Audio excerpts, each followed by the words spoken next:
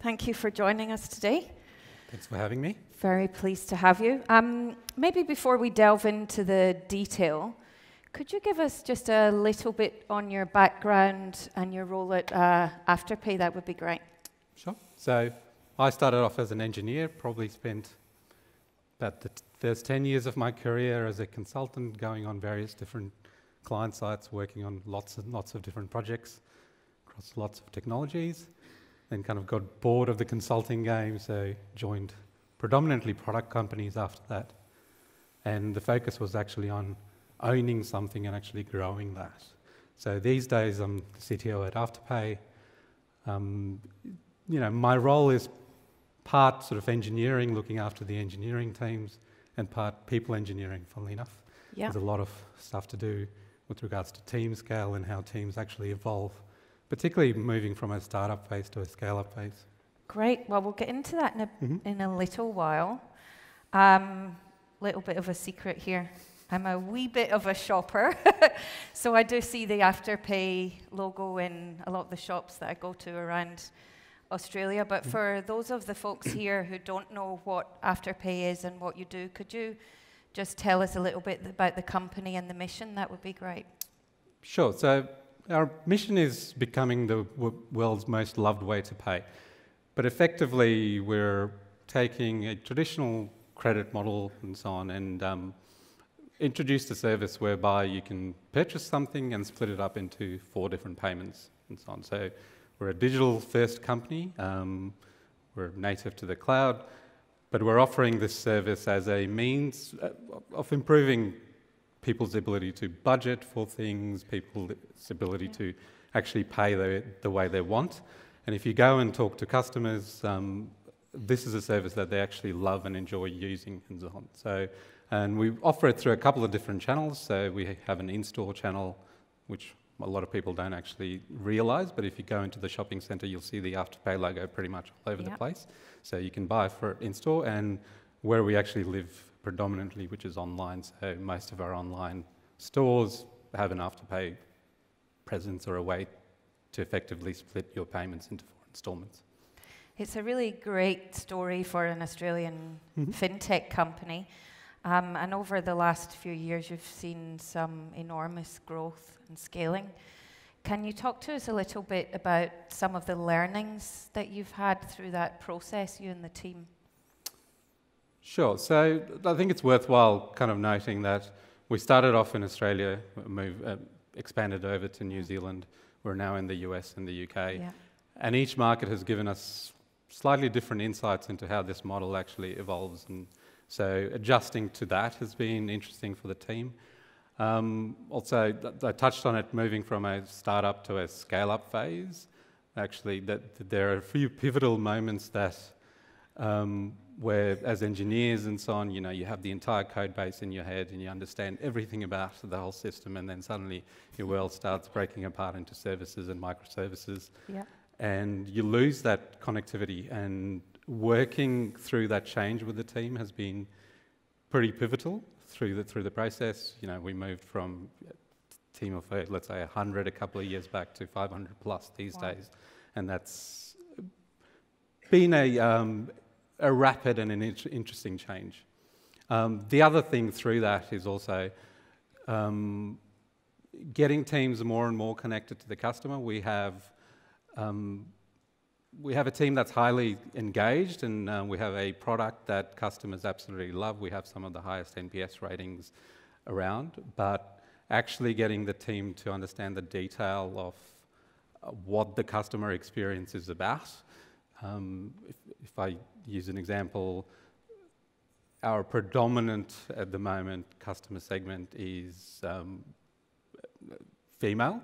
From a shopping perspective and so on. Most of our engineers are actually male to some extent. So, bridging that diversity gap and actually understanding the mindset of the customer and actually living the detail of that of how customers interact with us. How do you do that?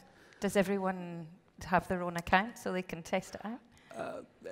Everyone is encouraged to have their own account. Now, what we've actually found with most of our engineers and so on, they've somehow figured out the bike shop that actually has Afterpay and use Afterpay there. But no, a lot of it's about our connectedness to our customers is around rapid pace of change. What we want to do is, obviously, everyone's talked about kind of, journey mapping and understanding what the customers have to say, but we want to augment that with rapid experimentation, because one of the things we actually do understand is most of the things that we'll put out there will not work. Yeah. So therefore, how do we actually learn about something very, very quickly in a fast-moving world so that, I guess, the bets we're making are short-lived bets that have a higher chance of success. So that's how we focus on the engineers actually understand. The other one is encouraging people to understand the detail. The engineers need to live in the detail of the customer lifecycle. And I like to use a little example that I use as a litmus test when I talk to engineering teams. So usually I'll get lots of requests every day that come up and go, hey, there's this new technology, you want to use it? And then go, well, why would you like to use it? And usually it's, it'll speed up my testing, or it'll improve something, or I want to learn about it, etc. And there's a subtle shift that happens when your engineers are actually engaged with your customers and truly understand. They'll start talking about why a certain new thing will actually solve a particular customer problem. And it's very subtle, it doesn't have, but that's when you know that your engineers are actually engaged. They understand what the customer's actually going through, and are not doing the typical thing which goes, hey, I'm the typical customer, and it works for me, why doesn't it work for everyone else? Yeah, I mean, being close to the customer is so important, and understanding what they need. And you're talking a lot about your team and the changes that they've had to make. Can you talk to us a little bit about how your team is structured, and maybe any changes that you've had to make through to the team structure through the last couple of years? Yeah, so I think I touched a little bit upon it. We used to be one large team, and we're moving towards a large number of small teams effectively. Yeah. That's kind of almost the simplest way of putting the change that we're going through. Logically, we've broken it down into domains so that we want to have autonomous teams. For autonomous teams, they actually need to go and own certain aspects of their code base or certain customer sets so that they're truly connected to the customer. And then effectively trying to break the problem down. So the thing that we've actually had to work towards is, you draw up your structure, you draw up the domains, and you draw up your OKRs, everything seems to fit. But the thing that people forget is that your software doesn't quite look like that, and so on. So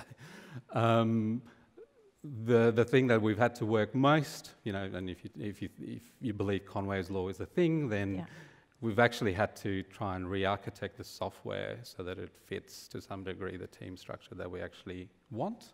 Yeah. So that we can actually keep scaling our teams and so on. Yeah, interesting. We went through a similar exercise at New Relic ourselves a couple of years back. In line with that, how does the leadership team then, yourself and the leadership team at Afterpay, how do you keep everyone's eye on the goal and make sure everyone is aligned towards that North Star?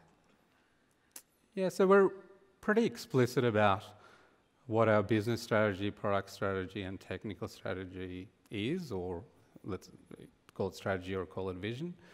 We reiterate it quite often. It's not fixed in stone, but it is. We realize that when we change, let's say pivot away from one of the strategies to another strategy, then that's actually a change management exercise for our entire team, and we need to provide them with the context, the case for the change, and ultimately reset all of the, let's call it the OKRs, the goals and metrics, and reset potentially some of the guardrails that exist within the organisation that help with the decision-making process. One of our aims is to make the decisions as close to the tin as possible, or as close to the engineering as possible. So as a leadership group, it's really around setting the right context and the right, let's call it, settings and guardrails so that the engineers can actually make the decisions. I think there's some famous sayings that kind of go, hey, we hire highly experienced engineers and so on, and then what's the point of going and telling them exactly what to do?